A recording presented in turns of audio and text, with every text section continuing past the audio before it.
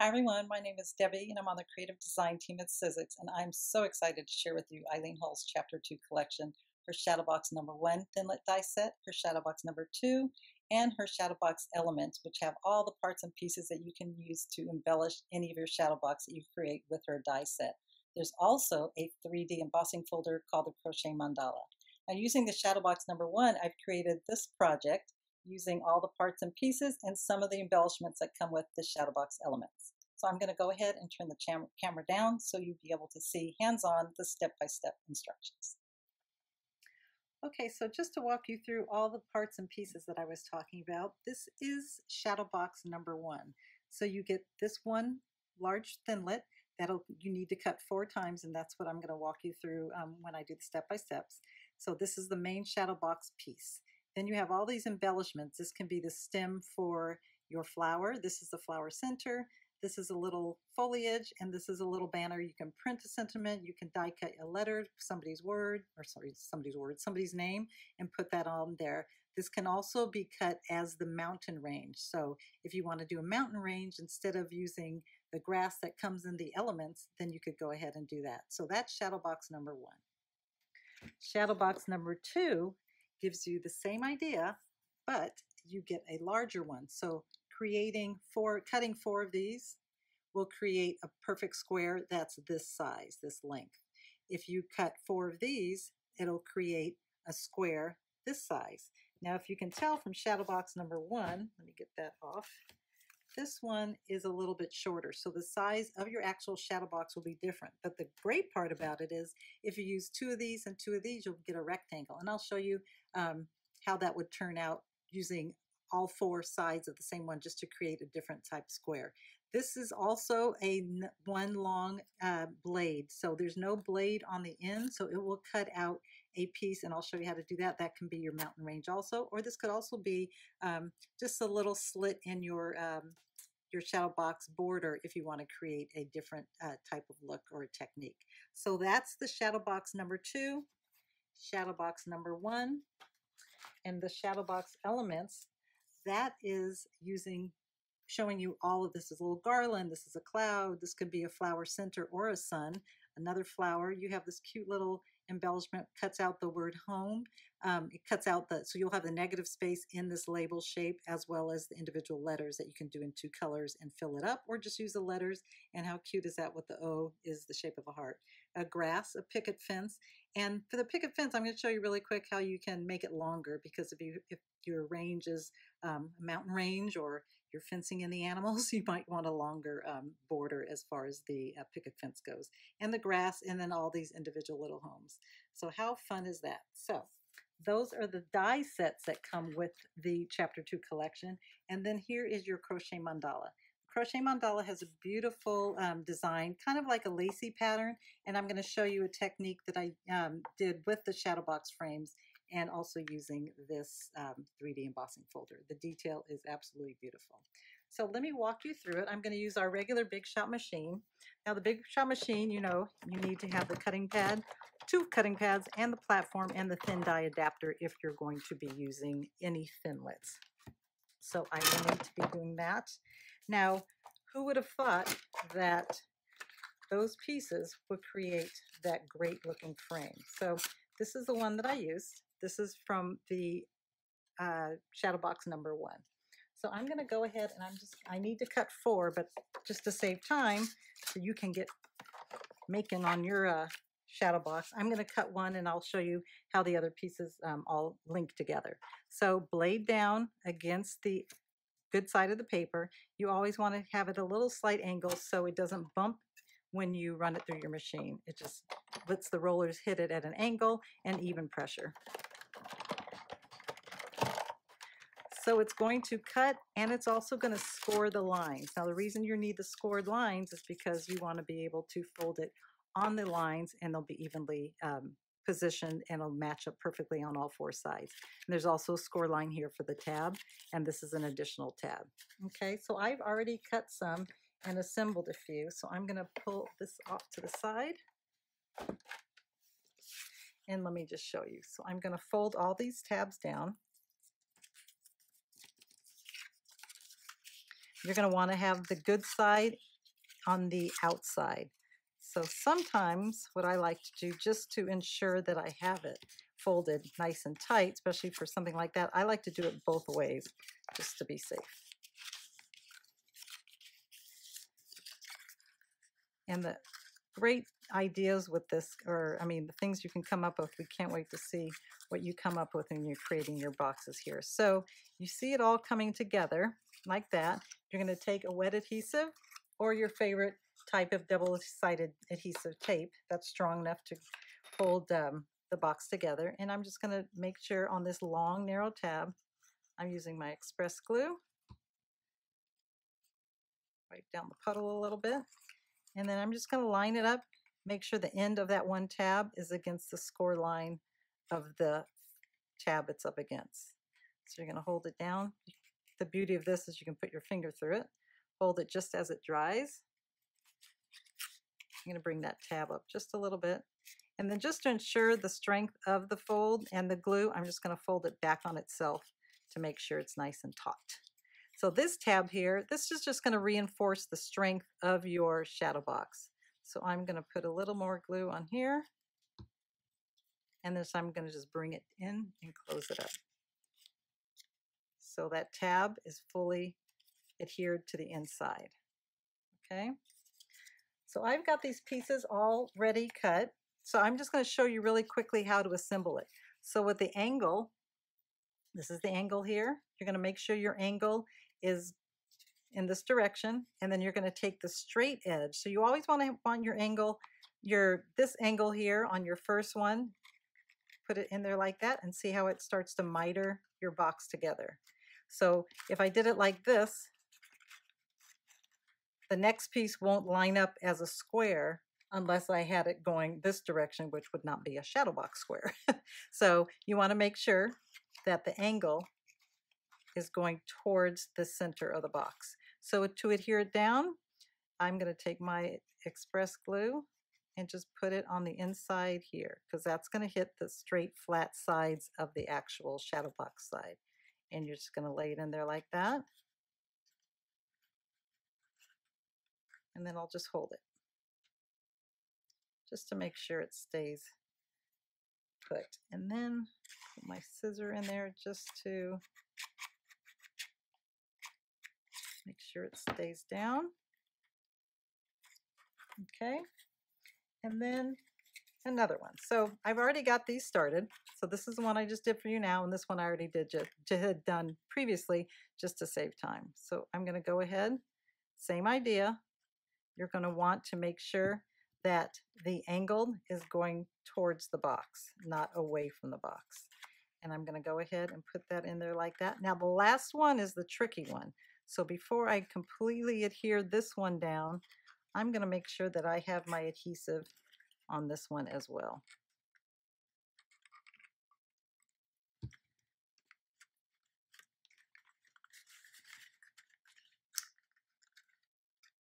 And you're just going to hold it till you know it's good and strong. And how easy is that? I love putting together boxes. So when I got this challenge, I said, I am going to make sure I got it right. And I was so proud of myself.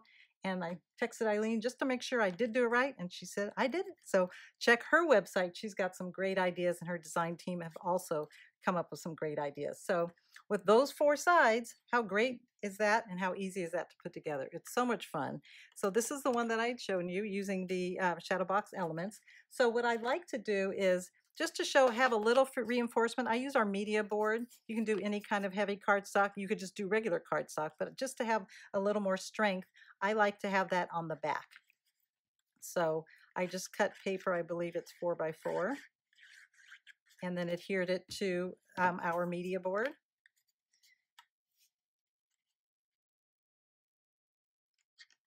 And that just gives a nice strong reinforcement to your shadow box that way. Okay, so I wanted to show you really quickly how you can create the mountain range.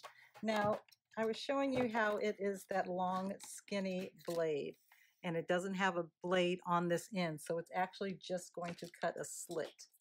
So I'm going to do that. And then at the same time, since I have a nice big working space on this platform, I'm going to do the picket fence as well. My cutting pad on the top. Now my paper is just a little shorter than the blade, but that's okay.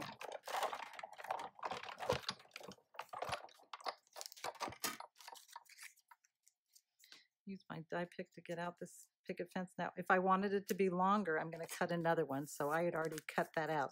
So here's the mountain range. So I actually can use both sides. If I wanted to do the mountain range this way, then I could do it. You'd want to maybe cut it again just because the opposite side doesn't have the finish of the paper. What, I can't think of the textured side of the paper. But you could do it this way and just trim it however you want it to be. But either way, it fits inside of your box. Now, since I already have my box adhered, I had already done the mountain range and I had cut it down to size. And what I did is I created my own tabs by folding it in on the inside. So I could add that to the inside and it'll match up perfectly that way. Okay, so that's a great way to do your little mountain range and add your little homes or a flower, however you'd like to do it. So that's that. So just to show you really quickly how you can do a longer fence. I already cut two. So I had just cut one on camera and then I cut another one. So what I'm going to do is I'm just going to trim just those little tabs off of there. And then I'm going to put a little bit of my express glue. Actually, I'm going to put it on my hand. I don't want it to be over saturated with glue. And then I'm going to trim the other one. And you're just going to match them up. It's the same exact picket, so you know it's going to match up perfectly. And there, that's a great little border to add to the outside of my shadow box.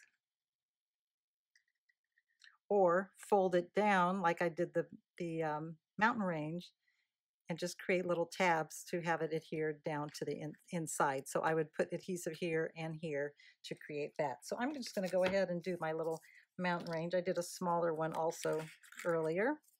So I'm going to do the shorter one first.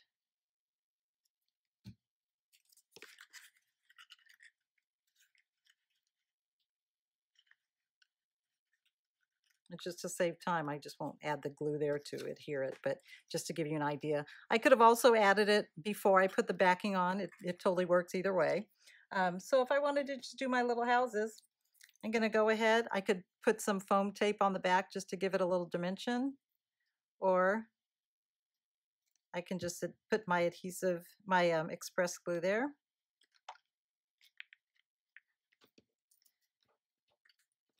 You could put another one on the back side, not on the mountain. It's kind of more in the distance. I mean, the possibilities are endless. It turns out so cute no matter what you do. The grass is fun too. You could add the grass. So if I went ahead and trim that, made a little tab and then trim that off, put a little adhesive. You would want to adhere it on both sides of the inside of the shadow box. I'm just going to do it here just to save time, just like I did the mountain range. So just to give you an idea of how you can assemble that. Oops, my little house fell over. And let's just do one more little house there. And you've got the sun, you've got the clouds. You can do a darker sky for the evening. Whatever your neighborhood looks like. Actually, I think I will put a little bit of glue back there.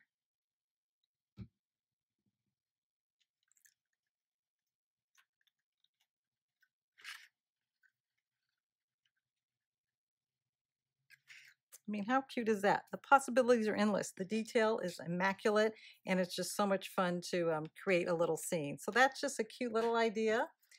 There's that one there that I showed you previously. This is using a completely different flower and a different embossing folder, but just one flower. I mean, how great is that?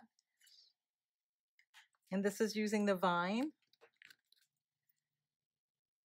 just around the sides, same background, using the flower. And I want to show you really quickly the embossing folder. Now the embossing folder you're not going to need the thin die adapter since you're not cutting anything, and you only need one cutting pad. So this for the 3D embossing and one cutting pad. Now you always want to remember to mist your paper, just because it gives a beautiful image and the detail is more, it softens your fibers. So you're just going to mist it a little bit with the water.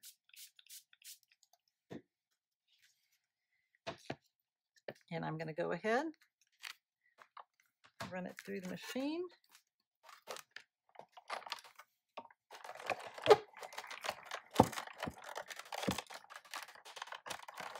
I like doing it more than once just because with the softened fibers, you know that it's going to give a stronger detail because you misted the paper.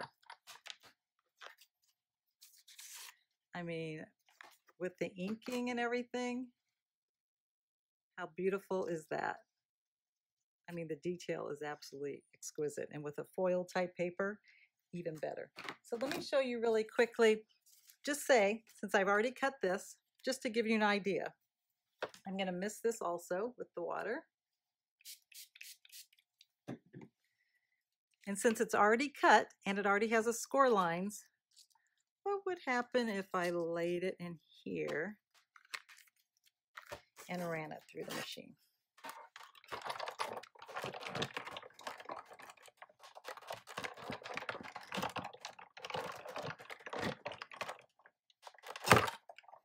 So you can control the pressure by how many times you run it through. And since I misted the paper, how great is that? So since it already had the score lines, it's easy to fold still. You can still kind of see the markings of the folding, of the score lines, I mean, sorry, not the folding.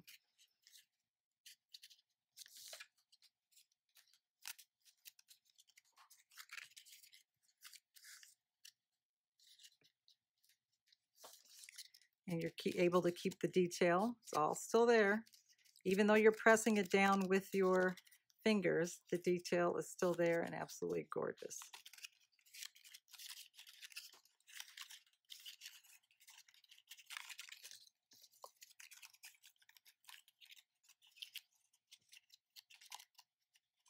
And if you want to do any kind of inking, you could do that before you fold it.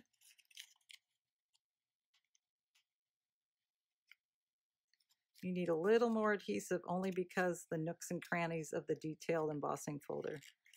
But just to give you an idea, even though you embossed it, the detail still stays and you're still able to fold it on the score lines. The score lines don't disappear. A trick that you would want to do is probably fold it before you emboss it really strongly and then emboss it. That way the folding stays, I mean the score line and the folding are a little more prominent too. But as you could see, I didn't already pre-fold it and look how beautiful that is. And I did it in another softer color. And then I would just, once I hear that one, go ahead and put that together. I mean, that is absolutely beautiful. But let me show you really quickly, just one more quick project I had done using these two. So this is from shadow box number 2. I used 4 of these and 4 of these. So using the 4 larger one of the shadow box number 2, I was able to create this larger size shadow box. Obviously I would put a backing on there or I wouldn't have to. It just creates a larger one. So if I did this 2 times and this 2 times, it would be more of a rectangle. But using all 4 of this one, I mean, you can create 4, let's see, 3 different size boxes if you use this die set. And then what I love about this one is I use 4 of these, but look at it with the crochet mandala and our gold luster wax. How gorgeous is that? I mean, you could double up and do a shadow box like that. What a beautiful home decor piece that would be. Or you can do multiples. Do it like this. Have another one here. Have another one off to the side and just have it on your wall, or you could probably stand up on its own. I mean, it's absolutely beautiful. So I hope the tips and tricks that I've shared with you for Eileen Hull's Chapter 2 collection has inspired you to hurry out and order this or pick it up at your local store. You're going to absolutely love it. The detail is impeccable and the possibilities are endless as far as what you can create. So I hope I've inspired you to hurry out and pick up this die set and the embossing folder. You're going to absolutely love it. You're going to love what you create with it. If you have any questions about the step-by-step technique or any questions regarding this die set, please email us, call us. We'd love to hear from you. And as always, Eileen has some wonderful examples on her website, as do we. Thanks so much for joining us.